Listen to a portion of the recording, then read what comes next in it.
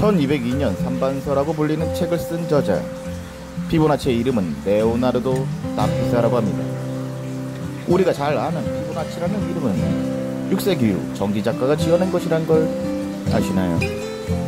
물론 아버지 굴리엘모 보나치의 아들이란 뜻도 가지고 있죠. 피보나치는 이탈리아 알제리의 세관 공무원으로 실력을 쌓으며 시리아를 비롯한 이집트 전역을 돌아다닌 덕에 이탈리아 전통과 다른 수학적 개념들을 일찍 접하게 되었습니다.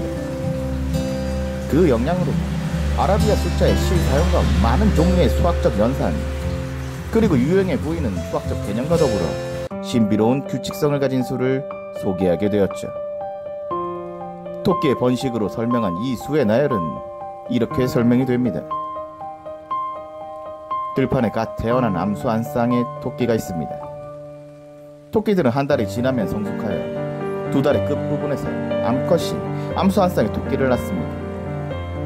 토끼들은 절대로 죽지 않고 암컷은 암수 한 쌍의 새끼를 둘째 달부터 계속해서 낳는다고 하면 1년 후에는 얼마나 많은 토끼가 들판에 있을까요?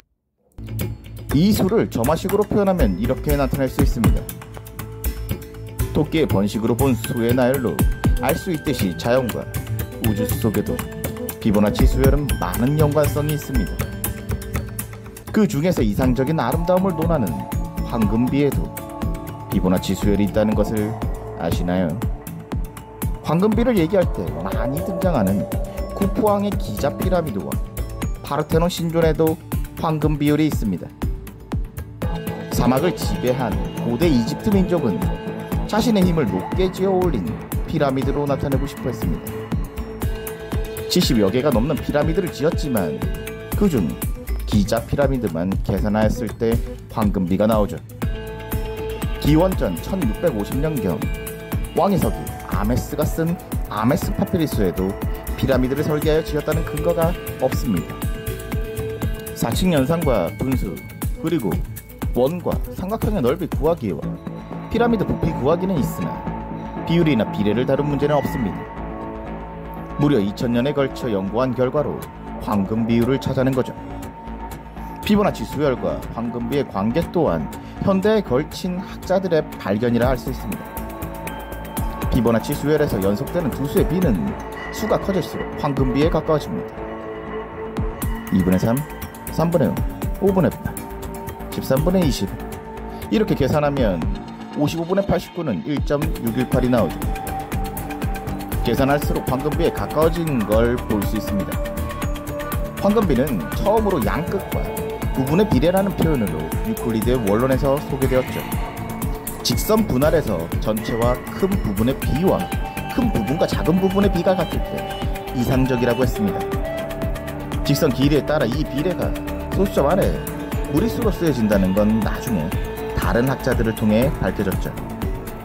이 비례는 별 모양에 있는 정오각형에도 있고 사각형의 두 변이 이 비례일 때 황금사각형이라고 부릅니다. 황금사각형은 정사각형과 직사각형으로 끊임없이 나뉘게 되고 정사각형을 반지름으로 하는 원호를 이은 것이 황금나선이라고 하죠. 이 모든 경우를 만족하는 비율, 그리고 아름다운 비율이 바로 황금비율이라고 합니다. 자연 속에서 이상적인 비율을 찾던 중 피보나치 수열과의 연관성도 찾게 된 거죠. 피보나치 수열은 자연의 신비함과 닮아서 우리가 흔히 보는 하늘을 향해 뻗어나가는 나뭇가지에 달린 잎의 잎차례에서도 볼 수 있습니다. 잎차례는 식물의 줄기에 잎이 달리는 순서를 말하는데 규칙성에 따라 마주보기, 어긋나기, 돌려나기로 다양하게 존재합니다. 이렇게 다양한 잎차례를 식물의 90% 정도가 피보나치 수열의 잎차례를 따른다고 합니다. 거기다가 암술과 수술을 보호하는 꽁오리의 꽃잎의 개수도 피보나치 수열을 따른다고 하죠. 붓꽃의 꽃잎과 채송화, 동백, 야생장미도 모랑과 코스모스, 금불초와 금자나도, 치커리, 질경이까지 피보나치 수열에 해당하는 수로 꽃잎이 이루어져 있습니다.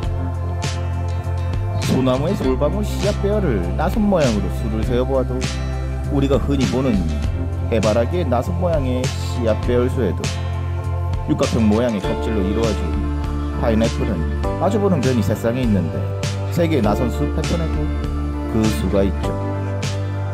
우리의 생활을 편하게 해주는 기술에 사용되는 수준 높은 컴퓨터 프로그래밍과 알고리즘 최적화에도 사용되는 피보나치 수열이었습니다. 감사합니다.